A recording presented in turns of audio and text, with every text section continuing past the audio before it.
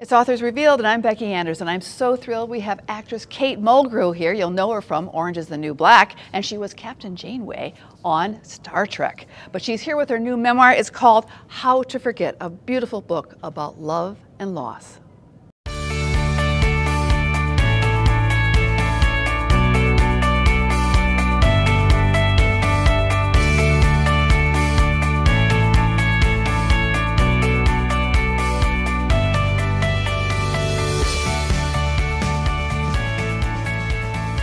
Kate, welcome to Naperville and Anderson's. It's so wonderful to have you here. Thank you. I'm delighted to be here, and thank you. Oh, it's our pleasure. And this book is out in the world officially, so your second memoir in a way, but How to Forget, a daughter's memoir. Yes. Yeah. So this book, wow, I can't tell you that the writing is absolutely exquisite in this, but I think there's so much that any reader can take away from this. And it's about relationships. It's about the way we look at how complex our relationships can be with our parents. Yes. And what happens throughout our lives, but how things can change, but also I think there's some great advice for how you handled the situation with your parents at the end of their lives, and to share some of that with us. So Perhaps to be gleaned from it. yeah. But I wouldn't call it advice. Okay, all right. Because I was living that experience so immediately while I was living it.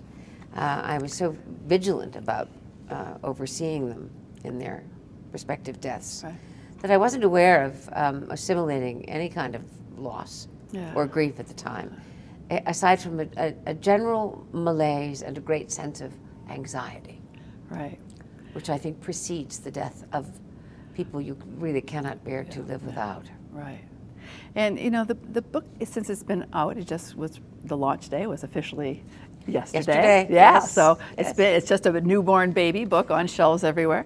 So what are you hearing from, because people of course have reviewed the book in advance. They have. And what are people saying to you? Those who are fans of, you know, Born with Teeth and your, you know, your family, your friends, other colleagues? Well, it did just come out last night. Yes, it did just come out. So my friends have not, by and large, read it. Yes. But my family is well pleased. I won't say I have a detractor in one of my brothers, but he's a very private person. Sure. And he's featured in part one of this book, my brother Joe. So perhaps I scratched that privacy a little too deeply. And you know, I love my siblings deeply. So I in no way wanted to hurt them, and I hope that it comes across how much I love them. Yeah. But the reviews have been categorically good. Oh yeah, yeah. With every now a little something that is disconcerting to read, but good. So just a question, the title, How to Forget. Yeah. My son gave me, he helped me. Oh, he did? Well, my Okay. oldest son, Ian, who's a very smart guy and very philosophically astute. So we were talking about what linked the two stories, my father and my mother, Alzheimer's, and who my father became towards the end of his life, who was not at all the father I remembered when I was a young girl. So I said, it's about forgetting. And he said, yes, but it's more about how you're forgetting. How to forget. Yeah. I said, that's perfect. Yeah, it is perfect. Especially coming from him, mattered. Yeah. Well, I think with any family or any family relationship with parents, siblings, whatever, you know, there's things that you want to forget, but things are better not forgotten in some ways too. Well, that's true. Yeah. But in her case, she had no choice. She had no choice, right. When you have Alzheimer's, you forget. That's right. It is the entrance into a darkening thicket from which you shall never emerge. Yeah. Absolutely terrifying. Yeah, it is. It is. So, and the photograph, tell us a little bit about that. Because my sister took that photograph. Do you see her shadow? Yes, yes. I believe that is the photograph, the shadow of my sister Tessie, who died at 14 of a brain tumor. So she was probably about 12 at that time, in the front yard of where I grew up, Derby Grange. Yeah. And they're having a very unusual but not unfamiliar kiss. Yeah. And she's snapping it. Everybody took photos in the family except me. But it's lovely that her shadow falls there. Right. And how interesting that is, because it did fall between them. Right, that's a wonderful picture. So I can't imagine the fear you must have had, because, and I wonder, what was the spark or the germ that started to grow to sit down and write your parents' story, and to write your relationship as a daughter to them. So what was it that made you sit down? Because I think there would be anxiety just in writing the story, I would imagine, and some fear to sit down and write it as well. Well, the subconscious will not be denied. Yeah. I went to Ireland 3 years ago. I had a house in Ireland. Was it 4? I think it was 3 years ago. And I spent the winters in that house in Ireland. And Irish winters are bitter and very, very lonely. Although I was living in a beautiful house on the shores of Loch Corrib, it was isolated and remote, and I was removed. And it was light for only 4 hours of the day, and the rain was relentless. So I was filled with a kind of low-grade terror at all times. And just under that was a sadness that was constantly percolating. And I thought I would write a novel, and then I thought, well, maybe I'll write this. And this nagging thing about my father kept returning. And I thought, well, I'll just write a short story about my father. Evidently, he won't leave me alone until I do. And then it came. I need to finish something with my father. It's connected to my mother. These two people are the primary sources of everything I know and love about life. They shaped me and they defined me. And there it was. Part 1, Dad. Part 2, Mother. Yeah. So in part 1, you know, you describe that sort of one of the last nights you had with your dad. And tell us the a little, last night I the had last with my night dad. you had with your dad. Tell us a little bit about that, because that must have been quite a night. But not many people get this. No, right. I mean, first of all, not many people are sitting in the room when the doctor says you have a few weeks to live. And your father says, not a lot of laughs in your line of work, hey, pal? And he said, Kitten, get me my coat. Shook the doctor's hand and he said, I'm sure you're a very fine doctor, but you won't be seeing me again, sir. Got in the car, went home, and I said, how about a drink? He said, now you're talking my lingo, baby. So I brought out the bottle of Popov. I lit the fire. And that was the last night we had together, but we had hours. And we consumed the entire bottle of vodka. And we went through God and marriage and lust and betrayal. We went through, I said to him, you're dying. So now I get to ask you why you've never seen me act. I've been acting for 45 years. At that time, that night, it was 30 years, 35. Who wants your Hollywood nonsense? I never liked it then, I don't like it now. Let's talk about something else, you know? Yeah. And I said, there must be some other reason. Is it Mother? Is it Mother? Because Mother was always coming to see me. Did that really bother you, Dad? Let's get Freudian. He said, you want to get Freudian? On one of my last nights to live. But he got into it with me. And to his credit, we talked about death. And he said, you want to know if I'm afraid of death, don't you? I said, yes, I do. He said, I don't fear it, but I don't welcome it either. And when he said those words, I loved him more palpably than I ever had before.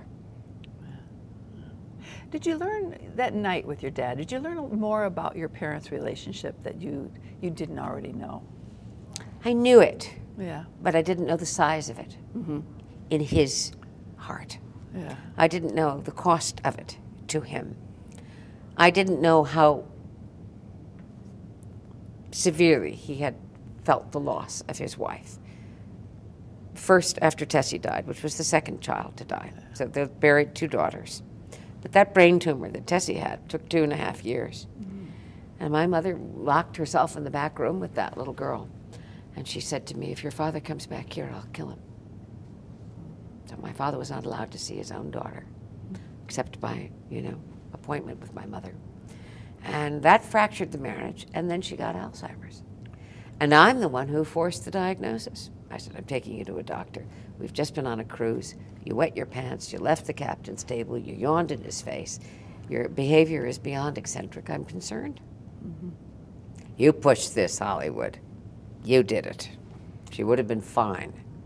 She would have been fine. Right. I don't think so. Yeah. So, when you think of all the tears you must have had, I mean, when you read the book, I mean, there are things you can relate to. It's not the same experience that anyone has, or you can't replicate that in anybody else's life. But you get the sense of such sadness, and you cry over these things. Was it hard for you to sit down and write this and relive many of these moments? Of course. Yeah, I can't imagine. Are you kidding? Yeah, right. I mean, that was the only way to write it. Yeah. Was to really recall it. And when you go down that rabbit hole, good luck. Yeah. I'm all alone in Ireland in a big house. It's very spooky. Bats are flying through the air. Swans are out in the lake. You know, the fog is going. I mean, the fire is lit, but tears are streaming down my cheeks, and I'm drinking whiskey, and I'm thinking, who were you in this? Who were you to them? We must get to the bottom of this, and therefore we must start at the beginning. Right. It was very hard, and it's hard now. Doing all of this is hard for me. Yeah, I can imagine. Well, because I'm with them. It's a repossession of them Yeah. that I didn't think would happen. And it's by no stretch of the imagination cathartic. It is not therapeutic. Yeah, I can't. Because I have to relive it every time I Right, share right. it. What do you think your parents would think of the book? From his point of view. Well, yeah, Oh, he'd be I can livid. imagine that. Livid. Yeah. And she'd say, Kitty, do I come off well? Right, right. So, you know, it's interesting when you think about families and how your siblings react, but and I found this so great, your description in the book, whether it's body language, it's sounds, it's, the visuals were pretty incredible. And your memory, like you said, you weren't the photographer in your family. No. But you had this. I was a different kind of photographer. Yeah, right. Well, then it makes sense why I became an actress, doesn't Right, it? yeah. And even greater sense why I went back to writing, because I was a little writer when I was a kid, okay. at the late age of, you know, in my late 50s. But it was stamped, of course, on my person and in my memory, indelibly. Yeah.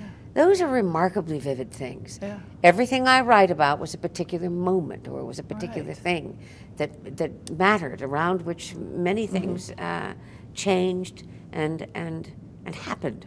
So yeah, indelibly stamped. Yeah. But it's so interesting when you think about families. Each person in a family can take a moment or an event and see it completely different. As we all do. Yeah, right. I mean, all of the siblings, that's why it's called memoir and not autobiography. Right, exactly. I'm not giving a factual Yes, account right. of what happened here. These are my memories, and that is my right to evoke what I recall. It's deeply subjective. And I said to my siblings, I hope you know I'm going to do this. And if you don't agree with the accuracy of the memories, then you must put your own memories on paper. Right. And maybe we'll just compare it all. But I feel a need and a drive to do it. So I'm going to go ahead and do it. So, you know, when you got that call from your brother that your dad was dying, you were in a one-woman play Yeah. in New York. What was that like, just to say, I'm done? I mean, Hard. Yeah. I say it in the book. I'd never done that Yeah, before in my life. right. Everything in my life had been based on my professionalism. And I have been known for 45 years as an absolute reputable pro. Great team player, but mostly top pro. Yeah. I never break the rules. I never let the team down. I've never been late in my life for a call. And I'm 64 years old. I've never been late for the theater, for a movie, for a series, and I've raised kids. I've done it all. Star Trek Voyager was 18 hours a day for 7 years. Never late once. Never went in cold. Always knew my lines. I mean, my accountability is high. For me to say to the producers of Tea at 5, The Life of Katharine Hepburn, I was on a national tour, I'm going home because I cannot afford to regret this. Yeah.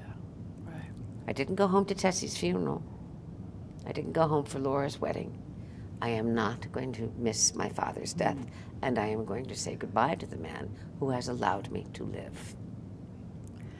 So, in the book, you know, you talk about your dad in the first half. It's sort of split in two. Your Yeah. dad and then your mom. Well, it is, yeah. And, you know, I found that really interesting, the way you organized it like that. And then there's those, of course, those pieces that fit together like a puzzle with the relationship. But your mom chose you to be her healthcare guardian. And so tell us a little about your relationship with your mom, because you know, she was an artist, she was a painter, but yet She had 8 children. 8 children, but and she according gave, to her, yeah. 18 miscarriages. She was pregnant all the time. Yeah. When my father's car would turn the bend at the bottom of the road, she'd go like lightning up the stairs. Tell your father I'm not feeling well. I'm having a sinking spell. I mean, she just did to avoid having another pregnancy. Anything. He'd come in. Where's your mother? She's upstairs, Dad. She's having a sinking spell. That look, because he knew then he couldn't. My idealized love was my mother. But you know, she asked me to be her mother when I was 14. At the coffee table in the kitchen. My mother did not have a mother. Her mother died in childbirth. And she looked at me one day. She said, you know, This chasm exists in my person, which is unfillable, a gap I simply will never be able to bridge. I have not had a mother. But you, it strikes me, have all the attributes of a good mother. You're strong, you're kind, you're reliable, you're good. Why don't we make a deal? You can be my mother, and nobody needs to know. Yeah. It'll just be between you and me. Yeah. And that pact was signed at that table that day, despite the fact that she laughed. I knew she was serious. Right. And how did you feel about that? Well, at from your that age? moment forward, I was Yeah. her mother. Yeah. It absolutely landed in the very bottom of my Wow. gut. Yeah. And I said to myself, you better get going. And from that day forward, I moved fast to get out, to study, to find it in the... I mean, I was a professional actress by the time I was 19. Right. Yeah. I couldn't have moved much faster. Yeah, right. So when I think about her, was there a lot of regret for her not being able to fulfill her dreams, and because she was so creative in the visual arts and stuff like that? Yeah. And having to be burdened by all those kids. Yeah. And she never would say that. Of course, she, Right, she sure. loved us. But it Yeah. was a remarkable burden. 8 children, and then to bury 2 of them, and constantly pulled from the painting, which she loved, and constantly looking for God. You know, her best friends were Cistercian nuns and monks. It was wild, really wild. And she fell in love with a priest, and all that stuff happened. You know, Right. crazy time. Yeah. With your acting career, starting at 19, Yeah. how do you think acting has informed you as a writer, and what with these 2 memoirs you've written? The discipline has helped. Okay. I'm a disciplined person. The acting has really shaped that. And you got to have that in place if you want to write as late in the day as I chose to write. I mean, it was the first year of Orange is the New Black, in that hiatus, that I said to myself, I'm going to write now. And that's when I went off to, I went down to the beach for the first time to do that. The discipline and very little else. I think that the creative self is a duality. The acting exists in one part, and the writing is a different urge altogether. They don't emanate from the same center. Right, yeah. No. But there's a lot of actors, I would imagine, and there's some I've seen write books. They can't write like the way you've written, so. I don't think they need to. Yeah, maybe, yeah. It's- I guess that is. It's a drive. It's a drive, yeah. And I Yeah. think perhaps I have held this in abeyance for years, subconsciously, because I couldn't afford to do it. Right. I had to act. Right. I think, how important was you to be there at the end? You dropped that play, and you Very important to say head back goodbye to him. Dubuque, Iowa, to be where you grew up, Yeah. to be with your dad. I wanted to be with my Yeah, dad. yeah. And I was with my dad. Yeah. And then the family was all called in, and they came. For a week we were together in that house. Yeah. And I did the meals, and I went up, but it was I who bathed him. And it was I who gave him his morphine. And it was I who sent him off. Yeah. So I wanted that. Never having had any kind of... our relationship was ill-defined in life. He was tough on me. And I kept saying to myself, all through my life, I know he secretly adores me. I got to find that. I'm not sure he did at all. Yeah. But I was determined not to squander the opportunity to look him straight in the eye and say, thank you for being my father. Yeah, yeah.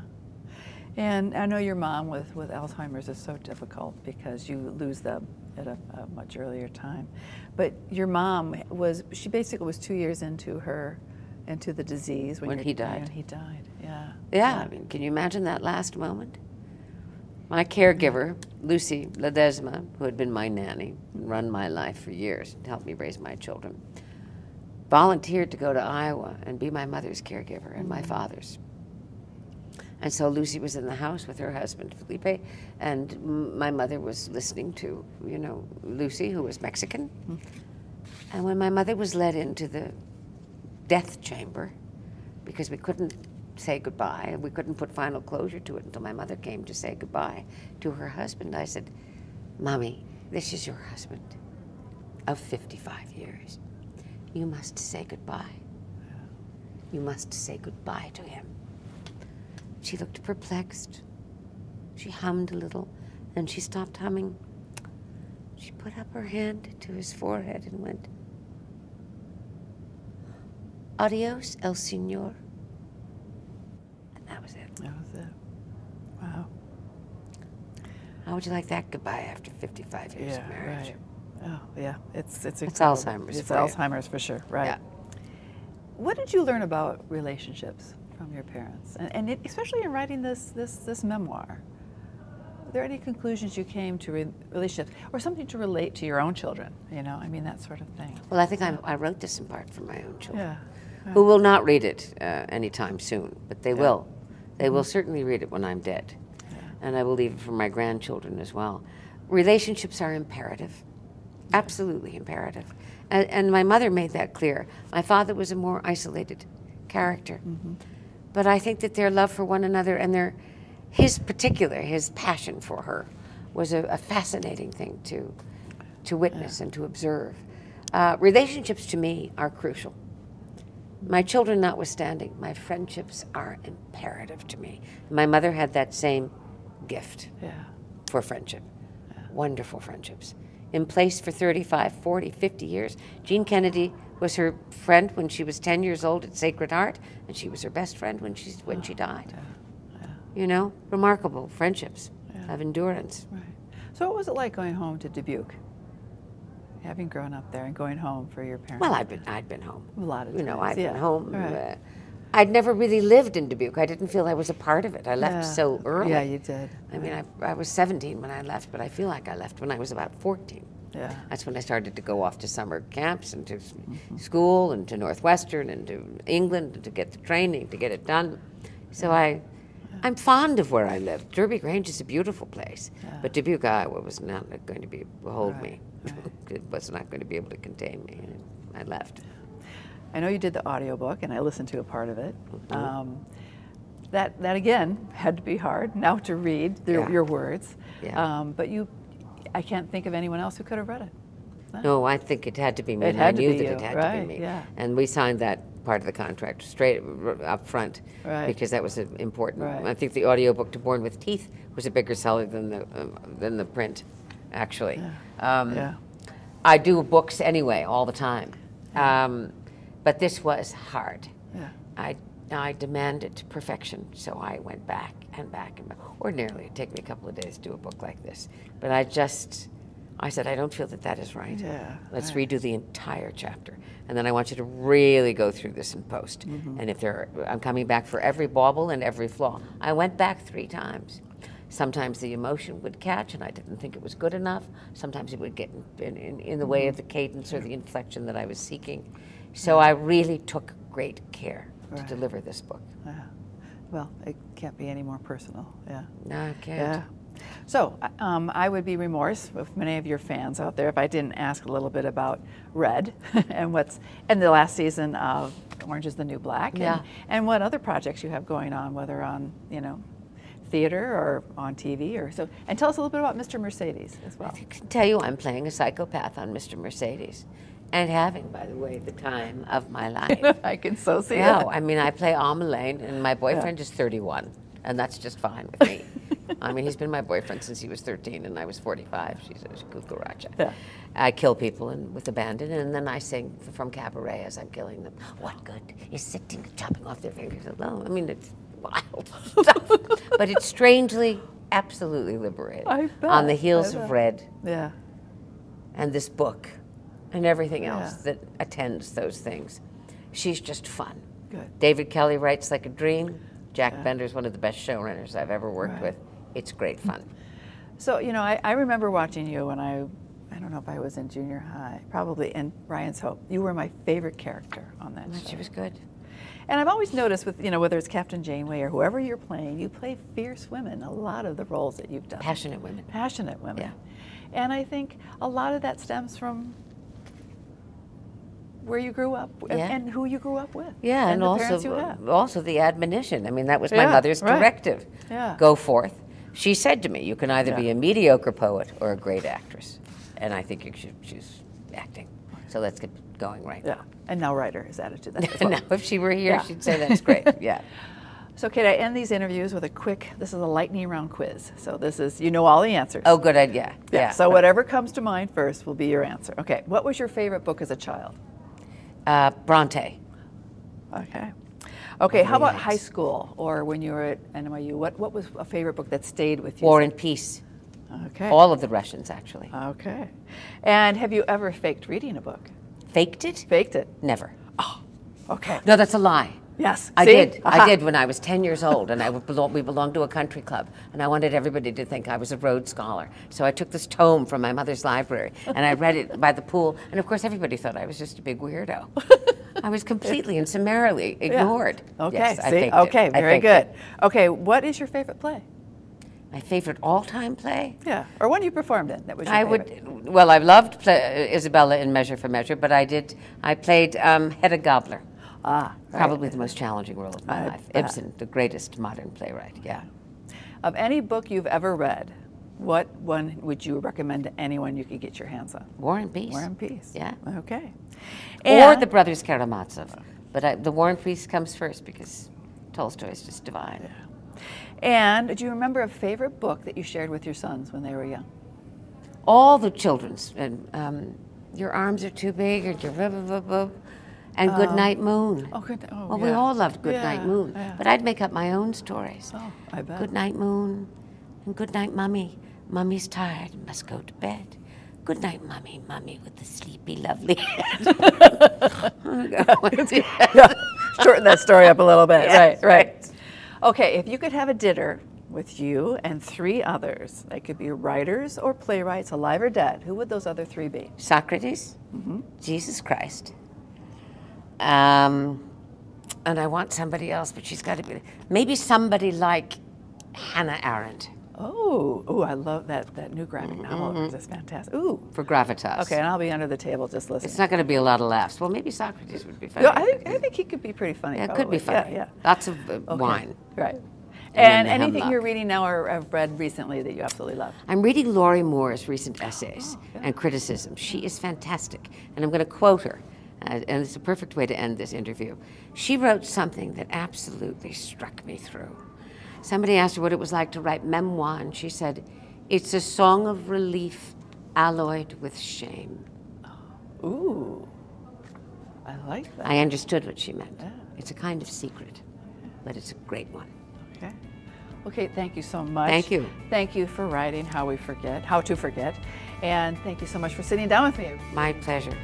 Fantastic interview with actress Kate Mulgrew. You've got to read this book. This book will make you cry, but also make you realize and analyze about the loss and love in your own life. It's absolutely beautiful. It's called How to Forget, a Daughter's Memoir. Thanks for joining me on Authors Revealed.